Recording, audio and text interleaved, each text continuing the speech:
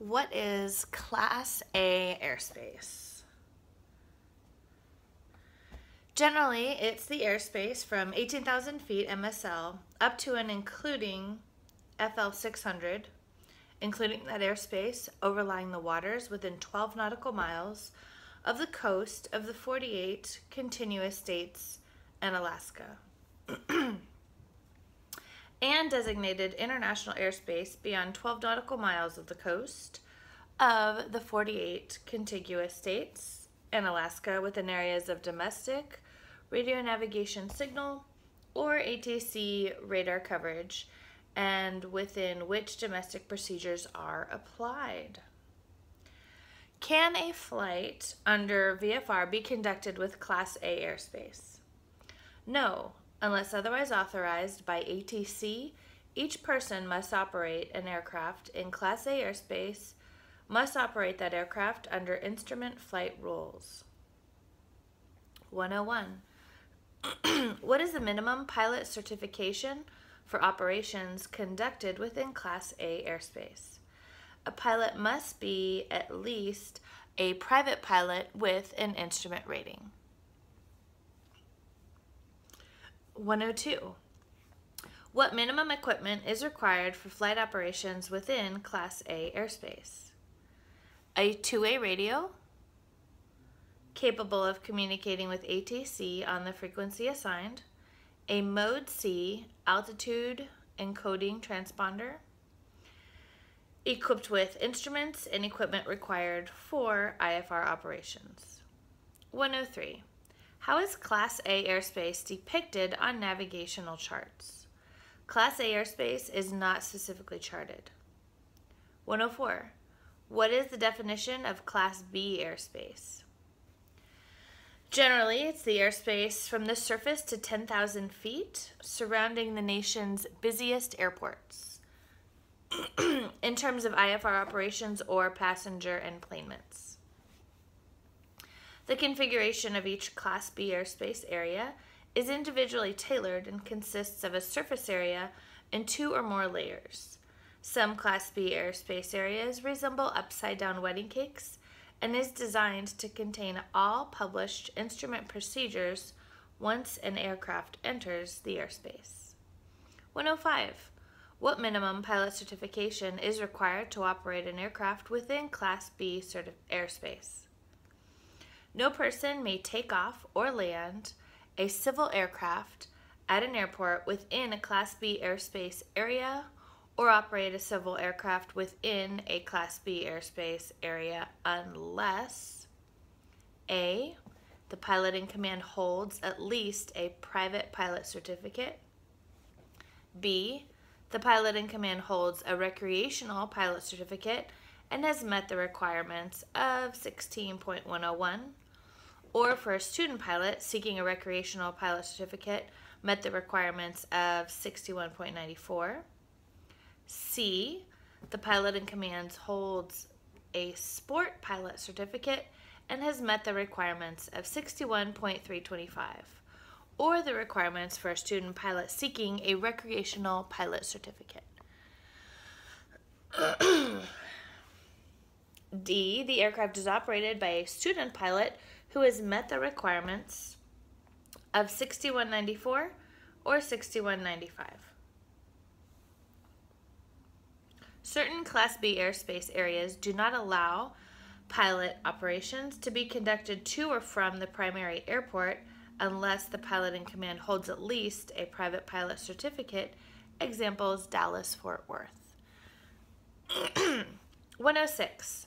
What is the minimum equipment requirement for operations of an aircraft within Class B airspace? An operable two-way radio capable of communications with ATC on the appropriate frequencies for that area. B, a Mode C altitude encoding transponder.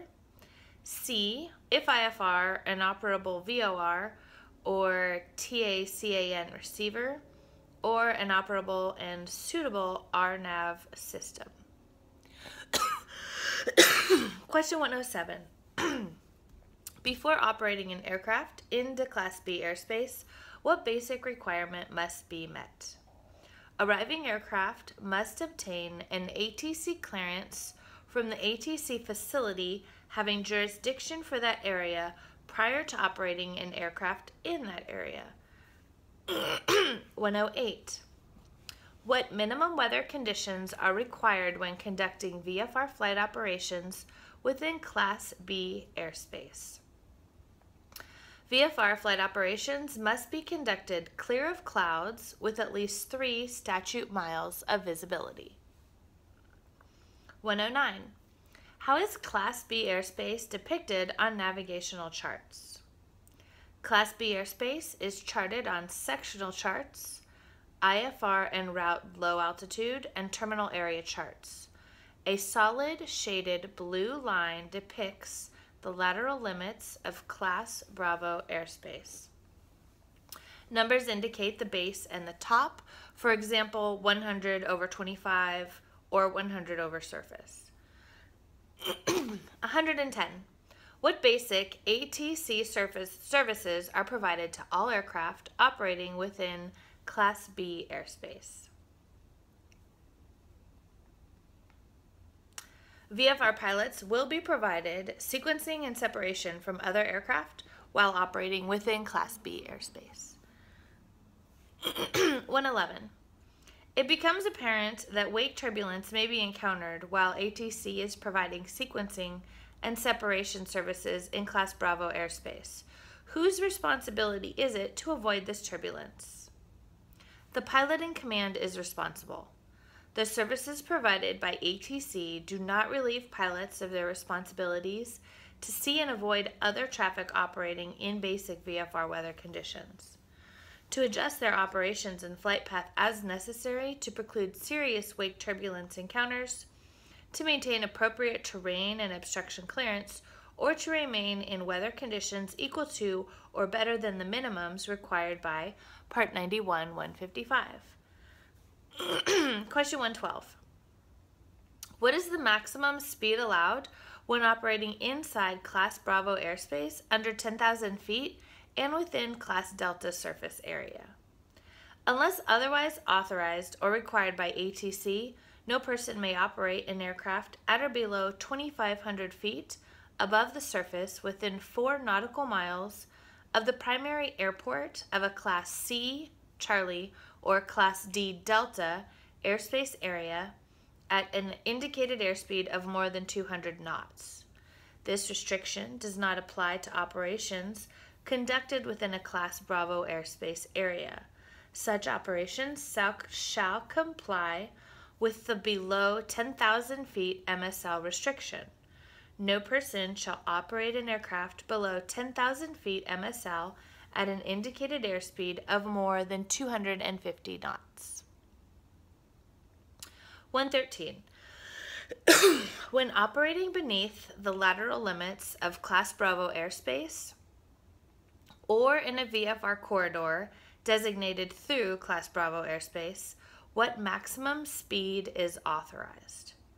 No person may operate an aircraft in the airspace underlying Class Bravo airspace area designated for an airport or in a VFR corridor designated through such a Class Bravo airspace area at an indicated airspeed of more than 200 knots.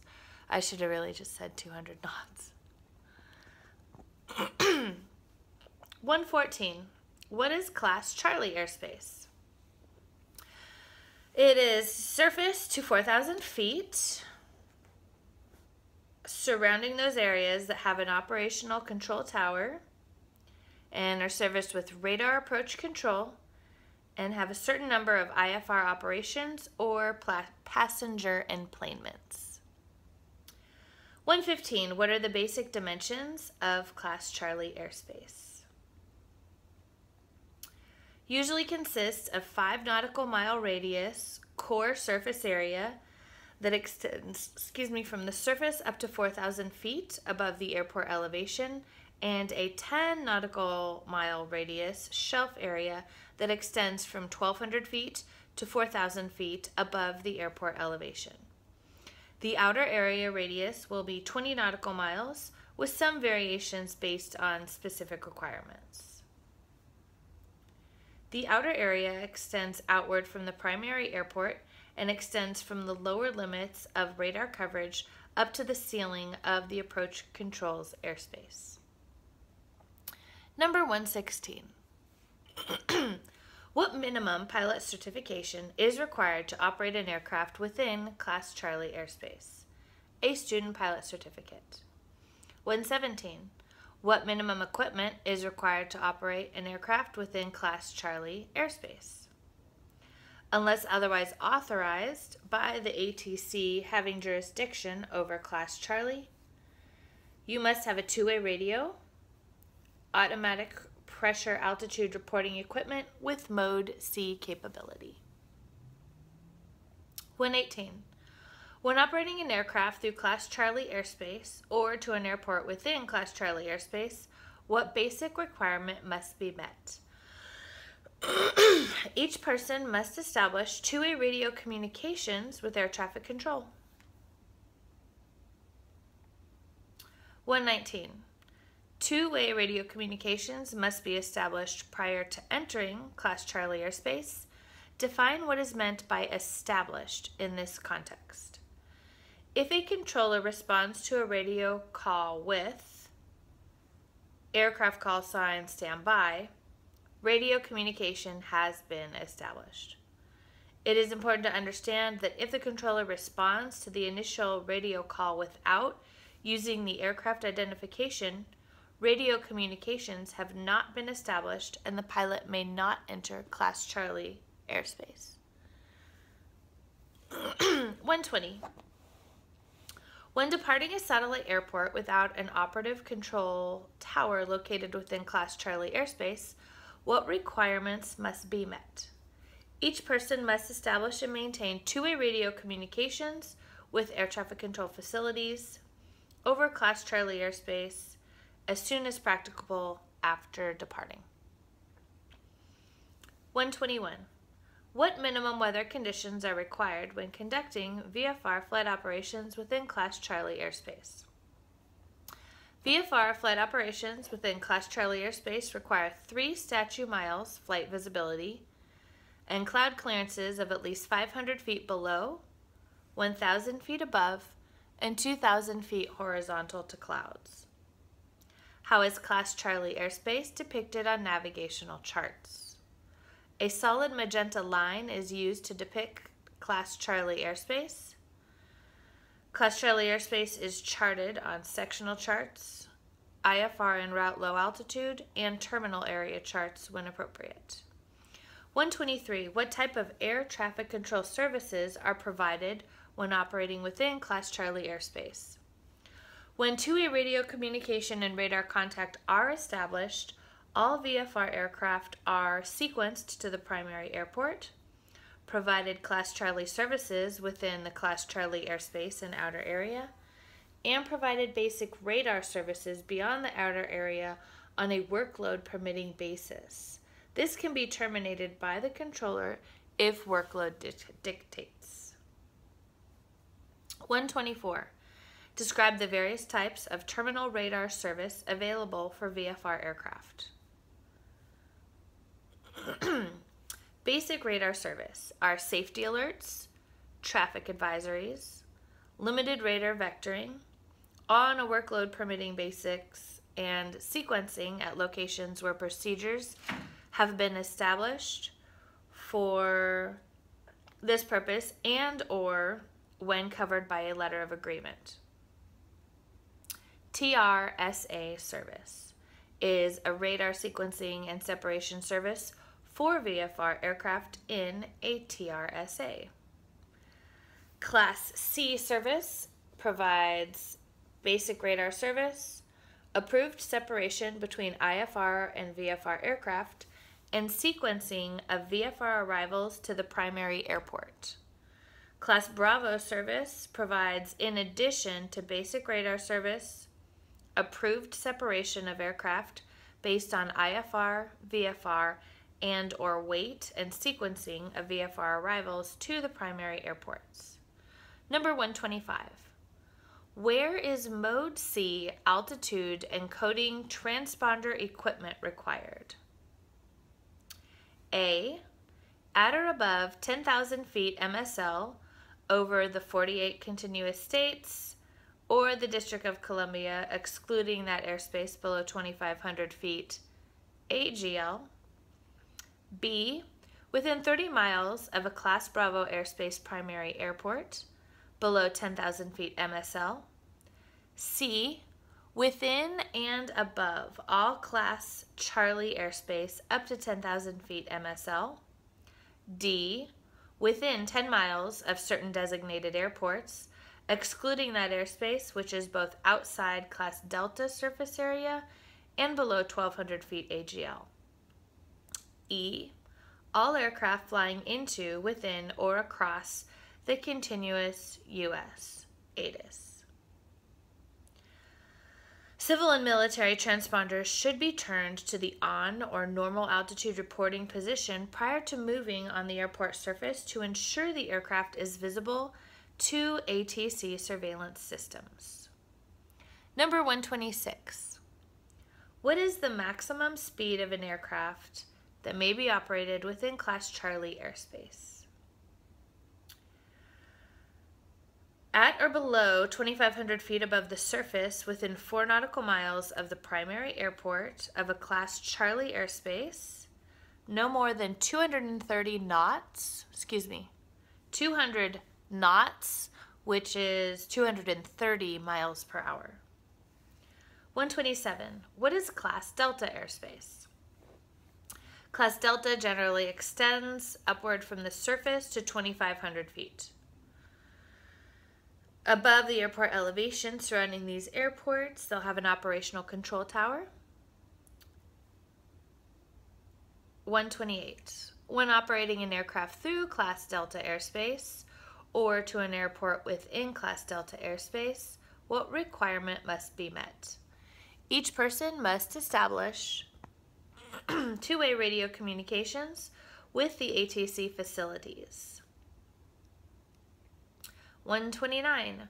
When departing a satellite airport within an operative control tower located within Class Delta airspace, what requirements must be met? Each person must establish and maintain two-way radio communications. 130. Is an ATC clearance required if flight operations are conducted through a Class E surface area arrival extension? Class E airspace may be designated as extensions to Class Bravo, Charlie, Delta, and Echo surface areas. Class Echo airspace extensions begin at the surface and extend up to the overlying control airspace. The extensions provide controlled airspace to contain standard instrument approach procedures without imposing a communication requirement on pilots operating under VFR. Surface area arrival extensions become part of the surface area and are in effect during the same times as the surface area. 131. What minimum weather conditions are required when conducting VFR flight operations within Class Delta airspace? VFR flight operations within Class Delta airspace require 3 statute miles flight visibility and cloud clearances of at least 500 feet below, 1,000 feet above, and 2,000 feet horizontal. How is Class Delta airspace depicted on navigational charts? Class Delta airspace are depicted on sectional and navigational charts with a blue segmented line and on IFR and route lows with a boxed D. 133. What type of air traffic control services are provided when operating within Class Delta airspace? No separation services are provided to VFR aircraft. When meteorological conditions permit, regardless of the type of flight plan or whether or not under the control of a radar facility, the pilot is responsible to see and avoid other traffic, terrain, or obstacles, A controller on a workload permitted basis will provide radar traffic information, safety alerts, and traffic information for sequencing purposes. 134. What is the maximum speed an aircraft may be operated within Class Delta airspace? At or below 2,500 feet within 4 nautical miles, no more than 200 knots or 230 miles per hour. 135.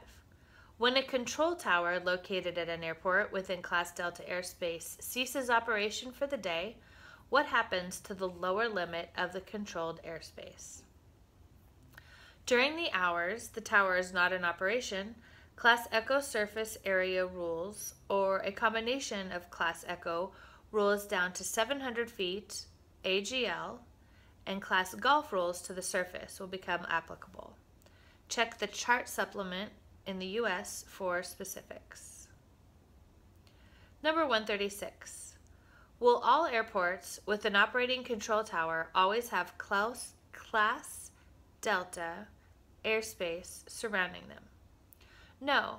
Some airports do not have the required weather reporting capability necessary for surface-based controlled airspace. The controlled airspace over these airports normally begins at 700 feet or 1,200 feet AGL and can be determined from visual aeronautical charts. Number 137. What is the definition of Class Echo controlled airspace? Controlled airspace is airspace of defined dimensions within which air traffic control service is provided to IFR flights and to VFR flights in accordance with the airspace classification. Controlled airspace is a generic term that covers Class Alpha, Bravo, Charlie, Delta, and Echo airspace. Question 138. State several examples of Class Echo airspace. Answer A. The surface area designated for an airport where a control tower is not in operation. Class Echo surface area extends upward from the surface to a designated altitude or to the adjacent or overlying controlled airspace and are configured to contain all instrument procedures. Second, the extension to a surface area. Class Echo airspace may be designated as extensions to Class Bravo, Charlie, Delta, and Echo surface areas. Class Echo airspace extensions begin at the surface and extend up to the overlying controlled airspace. The extensions provide controlled airspace to contain standard instrument approach procedures without imposing a communications requirement on pilots operating under VFR. Third, airspace used for transition. Class Echo airspace areas may be designated for transitioning aircraft to and from the terminal or en route environment. They extend upward from either 700 feet AGL or 1,200 feet AGL and are designated for airports with an approved instrument procedure.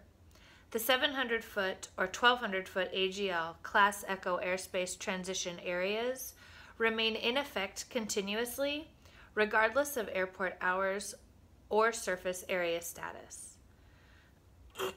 Next is en route domestic areas.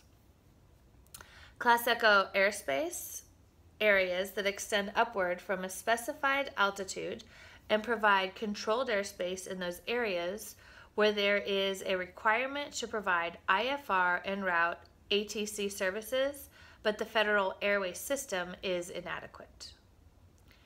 Next is a Federal Airways and low altitude RNAV routes. Federal Airways and low altitude RNAV routes are Class Echo airspace areas and, unless otherwise specified, extend upward from 1,200 feet AGL but not included to 18,000 feet MSL. Next is offshore airspace areas. Class Echo airspace extends upward from a specific altitude, but not including 18,000 MSL. These areas provide controlled airspace beyond 12 miles from the coast of the U.S. In those areas where there is a requirement to provide IFR en route ATC services and within which the U.S. is applying domestic procedures. Next, unless designated at a lower altitude, Class Echo airspace in the U.S. consists of the airspace extending upward from 14,500 feet MSL, but not including 18,000 feet MSL, overlying the 48 continuous states, District of Columbia, Alaska, including the waters within 12 nautical miles from the coast of the 48 states and Alaska, and finally, the airspace above FL 600 is Class Echo airspace. 139. What are the operating rules and pilot equipment requirements to operate within Class Echo airspace? Minimum pilot certificate or student pilot certificate, no special equipment requirements, and no requirements for arrival or through flight in Class Echo airspace. Number 140. When a Class Charlie or Class Delta surface area is not in effect continuously, for example, where a control tower only operates part-time, what will happen to the surface of the area airspace when the tower closes? The surface area airspace will change to either a Class Echo surface area or Class Gulf airspace.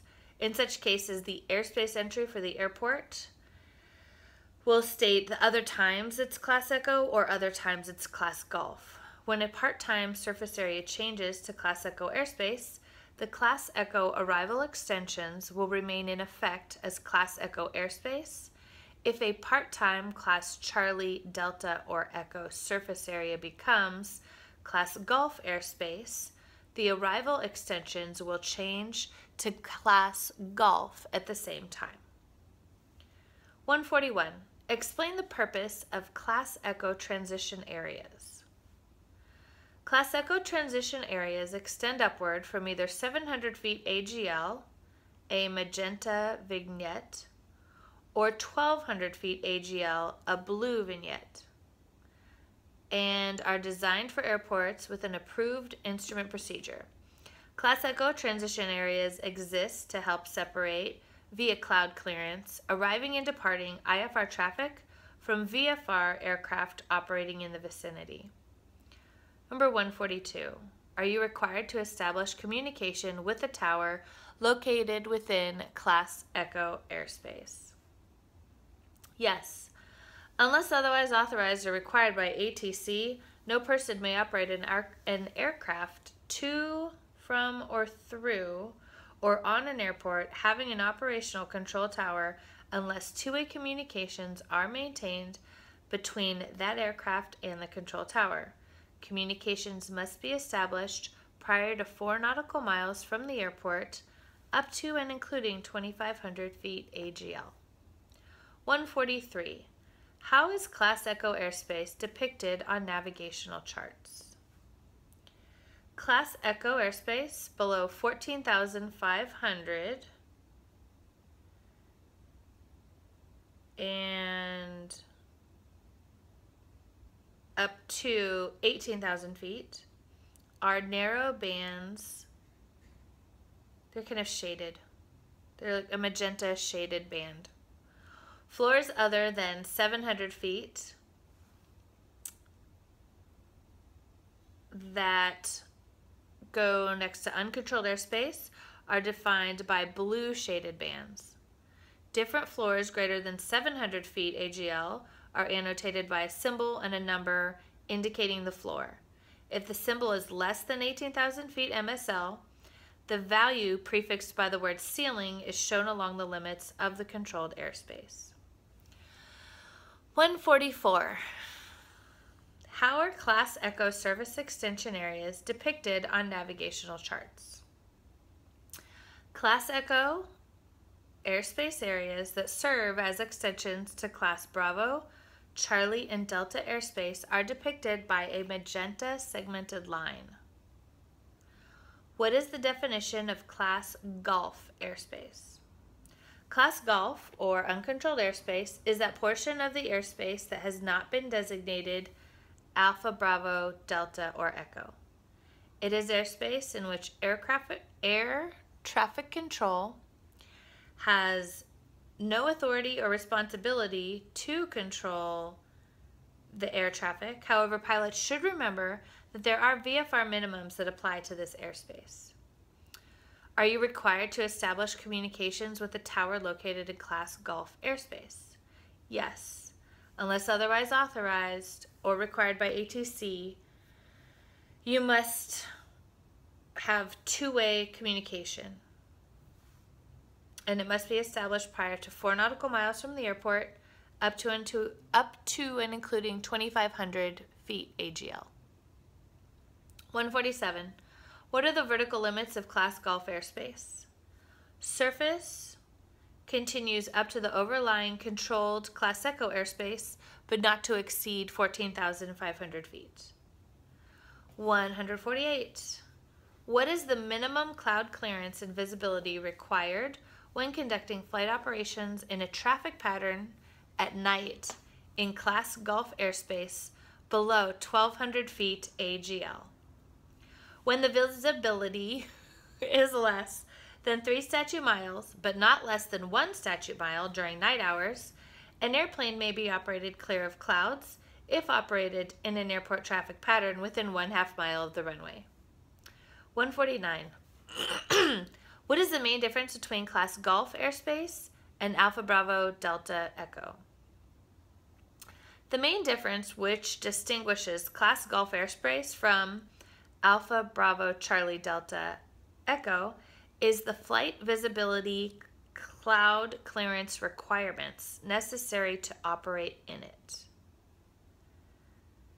Which begs the question, what minimum flight visibility and clearance from clouds are required for VFR flight in the following situations?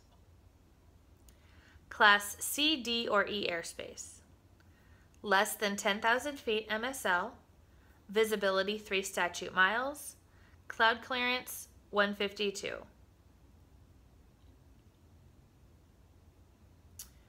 D is at or above 10,000 feet, visibility 5 statute miles, cloud clearance 1,000 below, 1,000 above, and 1 statute mile horizontal. Class G airspace, 1,200 feet or less above the surface during the day, 1 statute mile clear of clouds. During the night, 3 statute miles, 152. More than 1,200 feet above the surface, but less than 10,000 feet below. During the day,